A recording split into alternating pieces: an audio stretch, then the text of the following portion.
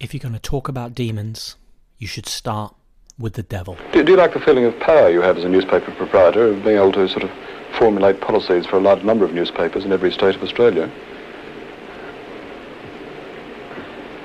Well, there's only one honest answer to that, of course, and that's yes. Of course one enjoys the feeling of power, although I think that this question of the power of newspaper proprietors can be greatly overdone.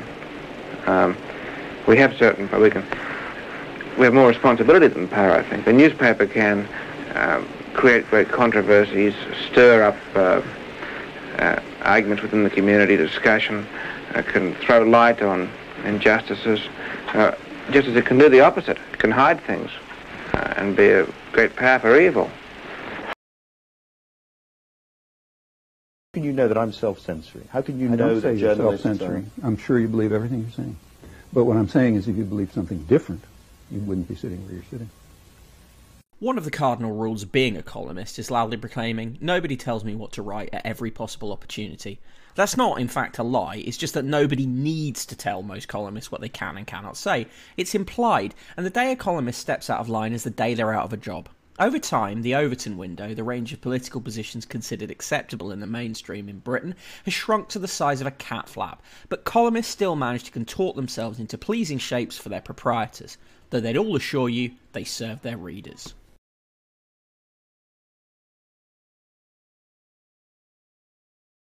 I feel inadequately prepared for going wild on YouTube, which is a thing that I don't understand. I watch TVs, proper TVs, where you stand up and change the...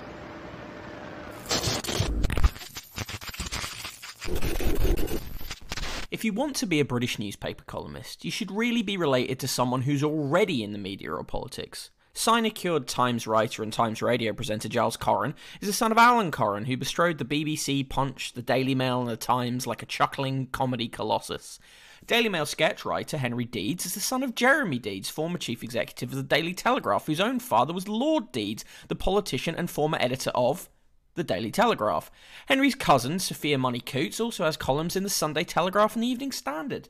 The BBC's on its fourth set of on-screen Dimblebees, while Corran's colleagues at Times Radio, Flora Gill and Hugo Rifkin, are both the progeny of famous politicians. Gill has the added bonus of being the daughter of the late Times mainstay A.A. Gill.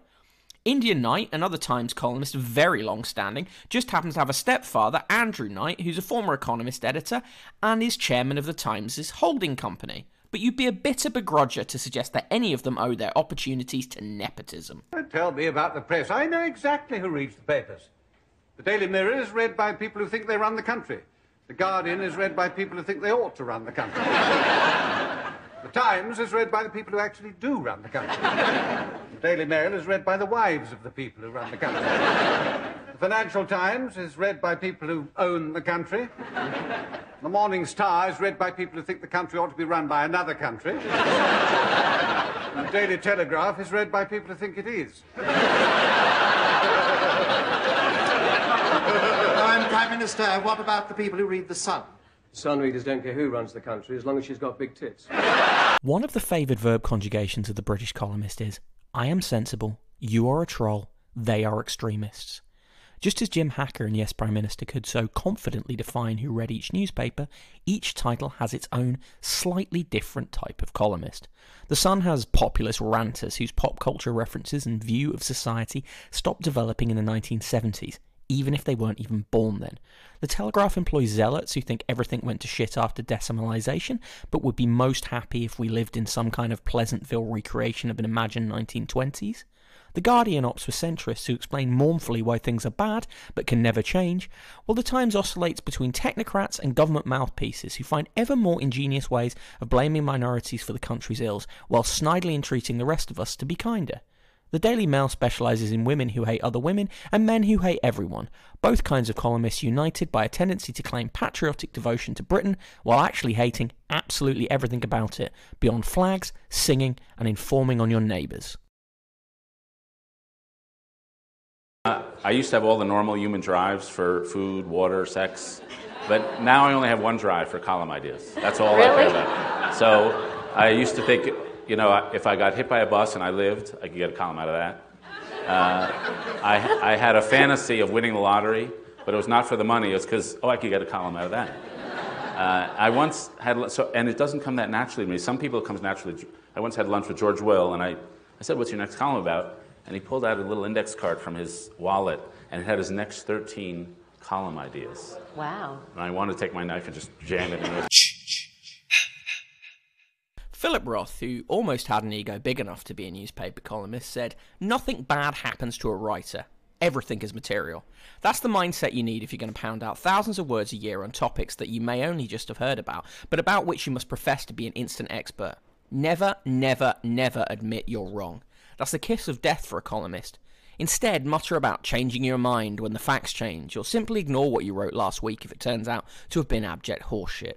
The key is that you remain confident that whatever you're saying at any given moment is 100% right, that you were disastrously wrong about a policy, a person, or, a string of calamitous illegal wars. Doesn't matter if you simply ignore it. Your editors won't say a word as long as you seem certain that you're correct. And the readers, well, you're not doing all this for them, are you? And how the hell would they know what's right?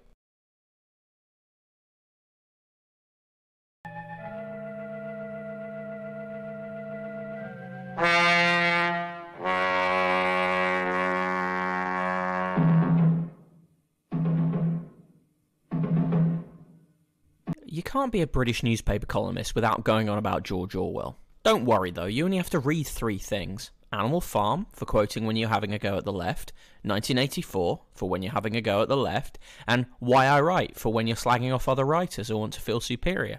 Advanced level columnists can imply they've read Homage to Catalonia, The Road to Wigan Pier, or Down and Out in Paris and London, but even they actually haven't read them.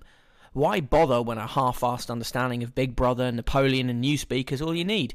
And if someone tells you that you've completely misunderstood Orwell, just point your finger and sneer that they're Orwellian. It never fails.